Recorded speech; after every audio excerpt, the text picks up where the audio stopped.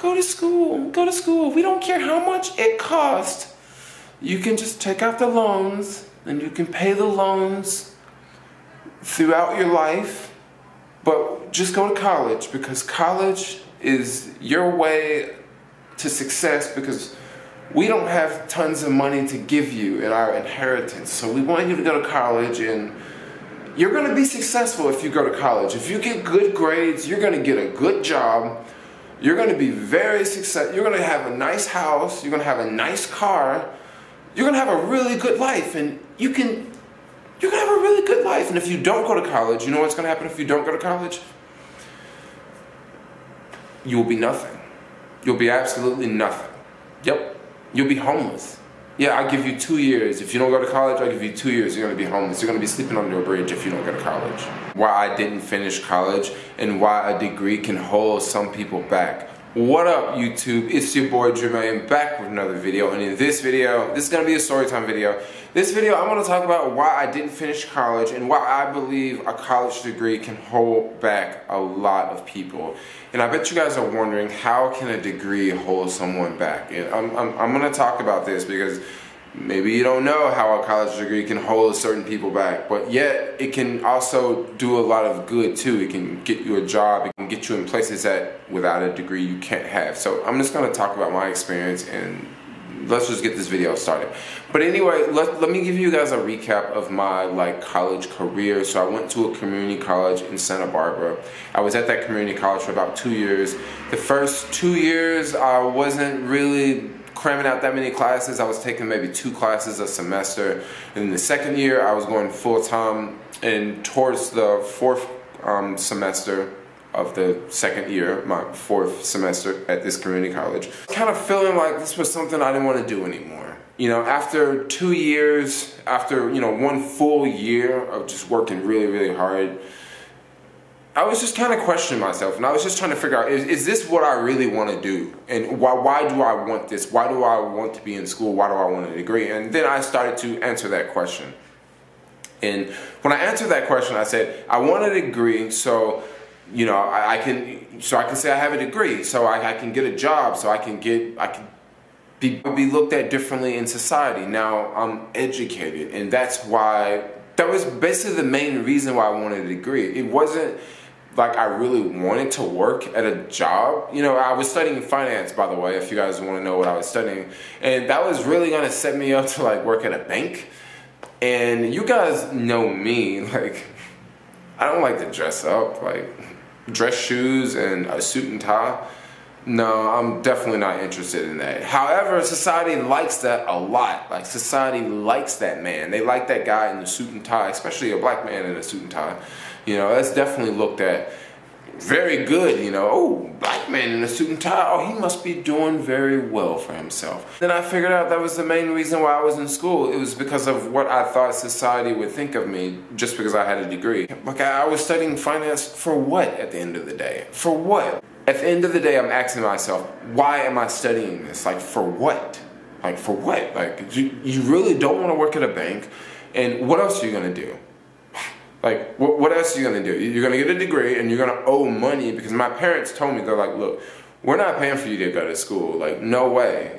You're smart enough to figure it out on your own. If you're a kid that grew up in the suburbs, if you're a kid that, you never had a job, and, we just spoon-fed you your whole life, yeah, maybe I would recommend you go to college. But we feel that you can do very well without going to college. And most parents don't tell that to their kids. Most parents say, go to school, go to school. We don't care how much it costs.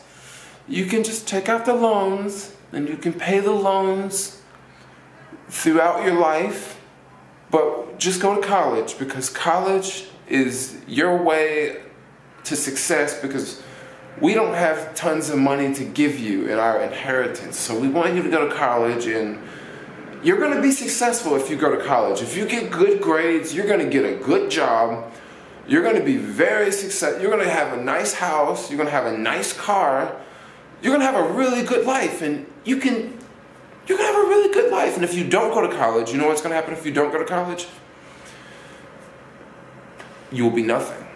You'll be absolutely nothing. Yep. You'll be homeless. Yeah, I give you 2 years. If you don't go to college, I give you 2 years. You're going to be homeless. You're going to be sleeping under a bridge if you don't go to college. You have to go to college. If you don't go to college, there's no way you're going to get a job. You will not get hired if you do not go to college. You have to go to college. I'm telling you, if you don't go to college, your life will be ruined. Yep, you have to. What else are you going to do? There's no more jobs. And you know, a lot of young people, this is what a lot of young people hear, like growing up, like they have this fear on them. So a lot of young people go to college, and I'm sitting there thinking, do I want to leave? Like, how do I leave? Like, I've invested all this time. Like, how do I just walk away? Like, how do I leave? And then once I was at a class, maybe I should talk about the cost of college too.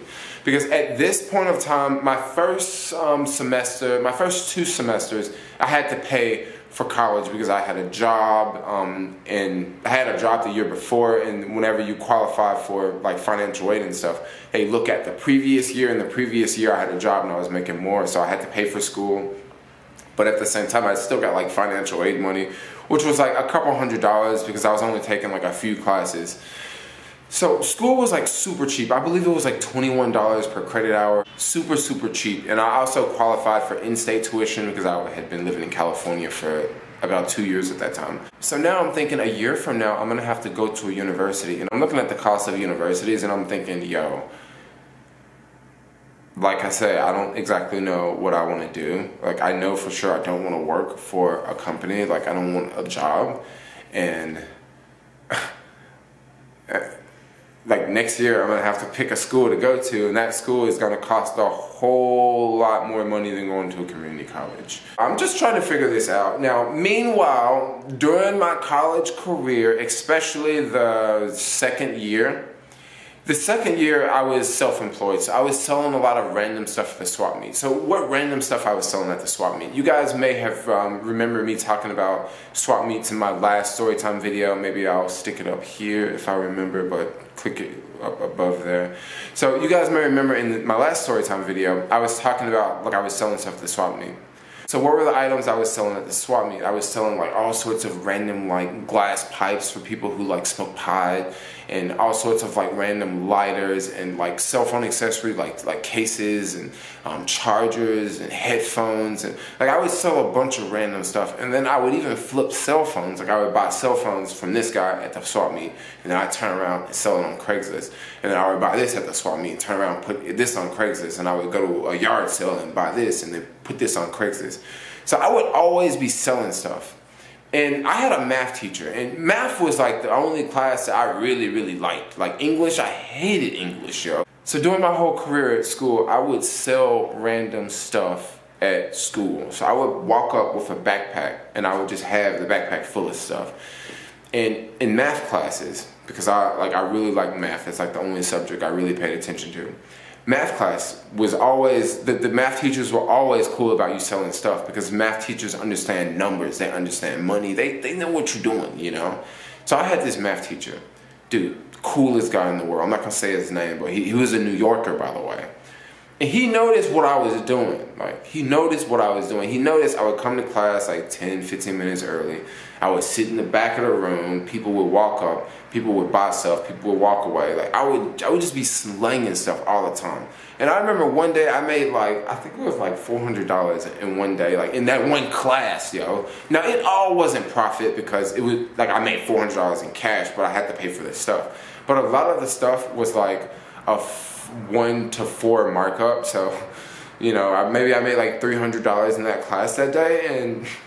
And this teacher knew what I was doing, and this teacher knew that like I was different, yo. Like a lot of the kids at, you know, Santa Barbara City College were either international kids, like from, you know, Korea or, you know, the Philippines or China, not the Philippines, well, maybe the Philippines, or I'm not picking on the Philippines, or Europe, like Sweden, Norway, you know, certain countries like that.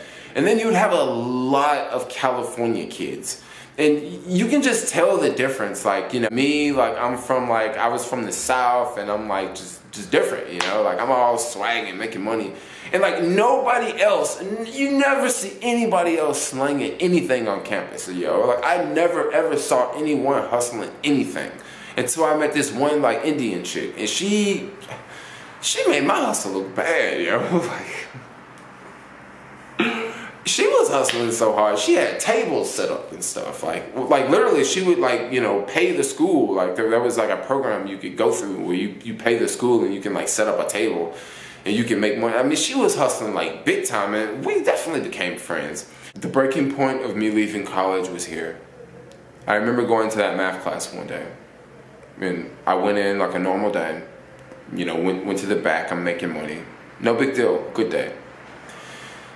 And someone in the class took another English class with me, like the same English class that I had a problem with the teacher. She was just giving me like a hard time. Like, I mean, it was like rough. Like I just ended up leaving. And they asked, hey, did you ever finish such and such class? And they asked, what did you get? And I said, oh, I got an incomplete. And an incomplete is better than like, you know, an F or a D or something. And the teacher overheard it, and he asked me about it because I was doing really good in his class. And he was like, so what are you here for? And I was like, well, I want to get a degree in finance, you know? But he didn't just come off and say, what are you here for? We were talking about some other things, like we were talking about something in the class, and then we were talking about, he was like, what are you selling today? And I was like, oh, I'm just selling this and that and that. And then he just popped the question like, so what are you here for? And I said, oh, I'm here like studying a finance degree. He's like, man, you're getting a finance degree for what? Like to get a job? And I was like, well, honestly, I really don't want a job. I really don't see myself working in like the corporate world, or especially I don't see myself working in the finance world. And then he asked me like, well, you gotta figure that out. What are you here for, man? Because look like you got it. You got a lot of charisma. You got awesome sales skills. You're doing great, man. But yeah, just figure it out. Well, what are you here for? And I remember leaving the class, and before the conversation with this teacher, I was already thinking about it. I was already thinking, what am I gonna do? Like next year, am I gonna go to, you know, a university that's gonna cost a lot of money, that I'm gonna get into a lot of debt? Trying to figure out all of this. And you know what? I just didn't go back. Just didn't go back, yo. Walked away and didn't go back. So I was done with school. So around that time, it was kind of tough because it was something that I wanted to do anyway.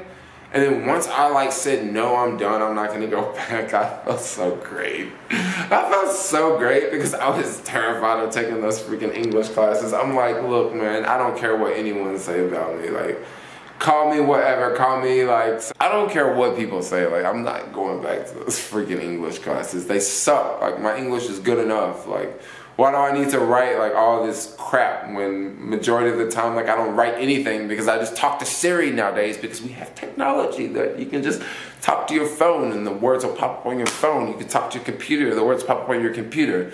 And you know what? Certain things, other people can just write better than me. Certain things, other people can just do better. And I'm that type of person. Look, let's just hire you to do this. And I also had another English teacher, yo. This was an English teacher that was just incredible. She was awesome. And you know what she told me? She told me, Jermaine, you're just going to have to hire a secretary. That's what she told me. You're just going to have to hire a secretary. And to this day, I have not hired a secretary. And what she was trying to say is, she was trying to say, your situation is probably not going to change.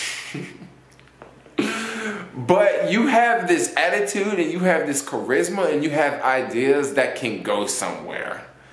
And don't let your English, don't let you being a horrible writer stop you at all. Don't let that stop you. Don't let that stop you. You hire a secretary. You know, and that was the words of wisdom that she had for me. And, you know, she didn't say, why are you here? But she was basically saying that, keep trying. Because You're gonna do great. Like she was just awesome, like inspirational. So how can a college degree hold someone back? Okay, you're the type of person, you get a degree. Okay, you're looking for a job and you can't find the exact job for your degree. So what do? You don't accept any jobs below your degree. That could actually hurt you. That could actually hurt you because now you're looking at yourself as here, but sometimes before you can get here, you're actually here. And you need to start here instead of starting here. You have a lot of people, they walk out of school with this degree and they think that, okay, I have this degree, I'm better than all of these other people out here because I went to college and I have a degree.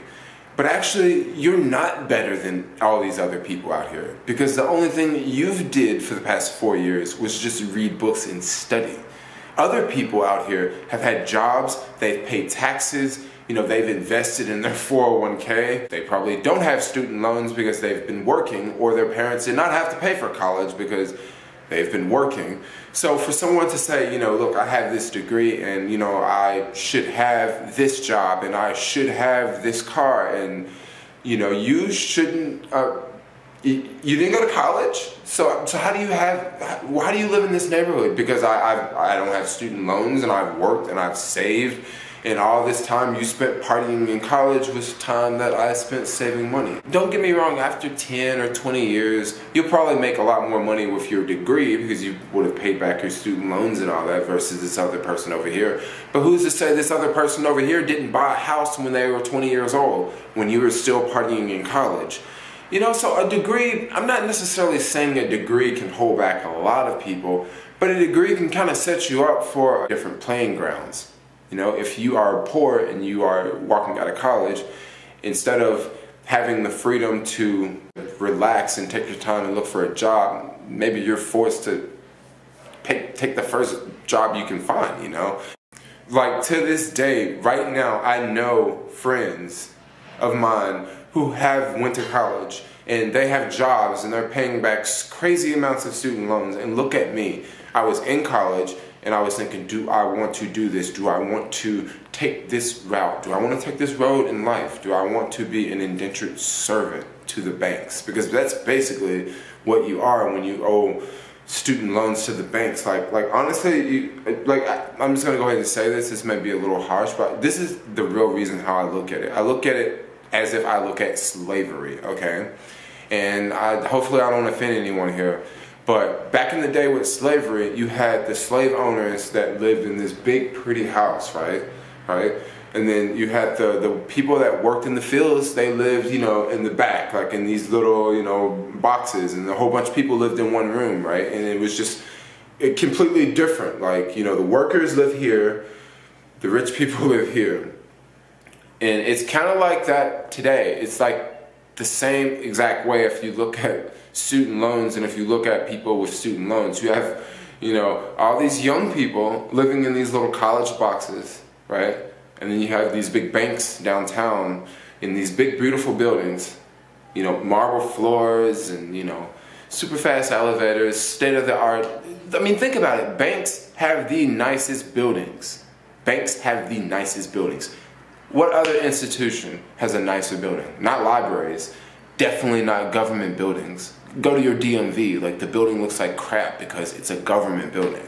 Banks are like the nicest. They are the most fancy. You're not like better than me just because like you finished college. Like you still gotta pay your bills just like I gotta pay my bills. And chances are if you went to school and your parents didn't pay for it, you could actually be worse off. And that's the other part of this video I want to talk about, how a degree can hold you back. Like if you get a degree and you're thinking, okay, I'm better than this, or I can't do this, or this job is not good enough for me, that can actually hold you back. Because maybe if you took that low-paying job, or maybe if you took that job that you thought that maybe you were, too good to have, you could possibly move up in that position much faster. Like I've seen a lot of people that have done this. Like they, walked out of college and they have this degree and they're thinking, well, crap, I can't get this job right now, but what I can do is take this other job, and now I got my foot in this door at this company, and I have this job, and I'm making less than what I should be making,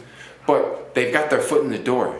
In a year, or two goes by, now they actually got that job that they went to college for. You know, but I know so many people, nope, I'm not doing a thing. I will go back home and live with my parents. I got a degree, and you know, I'm only gonna hang out with people with degrees. Now let's talk about the cost of college. College is not cheap. Usually, a lot of people take out student loans to go to college if your parents cannot afford to pay for you to go to college. If your parents can afford to pay for you to go to college, you are in the green because your college is already paid for. If you go to college and study basket weaving, if you go to college and study engineering, whatever, your college is paid for. If you are taking out loans to go to college and you get a degree in engineering, it's probably gonna be a little bit easier for you to find a higher paying job, something to pay those loans back, versus if you go to the same college and you study something like history or you study something like English. Okay, it's going to be a lot harder to pay back those loans going to the same school that someone else went to, you know, with an engineering degree, or maybe some degree in like software development, or some degree in robotics, or pretty much a degree in like the sciences, or like law, or you know, or a degree like that where you can make way more money over the course of your lifetime, because some degrees you just really can't make as much money off of versus other degrees. So now let's go back to the cost. You can't afford to pay for college, you have to take out loans. However, there are scholarships and there are grants and things like that, but a lot of times you still have to take out loans. So what happens? As soon as you finish school and you're able to get a job, you find a job, let's say it takes 6 months, or maybe it takes a month, or maybe, okay, you just found a job, right? Now you have to pay back the student loans. Now how long is that going to take? How long is it going to take to pay back the student loans? You're already starting off in the red. But guys, you want to hear the craziest part of the whole story, the craziest part of this whole video? About a year and a half ago, like I was on the phone with a homie and I was just, you know, telling him what I'm doing with like this YouTube and like how I'm making money, and just basically like, you can do this too. This friend had just graduated college and he was looking for a job, and he was looking for, you know, come on, you just got out of college, like you looking for a job so you can tell all your friends, oh, I got hired here. And I was telling my friend, like, look dude, like 6 months ago, like I was making this amount of money on YouTube and I'm doing this. And you know what my friend told me? He said, man, I could actually drive for Uber. Like I wouldn't mind driving for Uber, but I would never want my friends to know that, you know, I drive for Uber. I'm looking for something far more professional. It's just something that, you know, making YouTube videos, and no, that's just something that I couldn't see myself ever doing. You know, I couldn't do that. Like I went to college, and you know, for 4 years, like I studied, and to make videos online and make money for that, I'm definitely not interested. You know, and it's crazy because I still talk to this friend today, and his story is pretty much the same as it was a year and a half ago. He hasn't exactly found that dream job that he's looking for.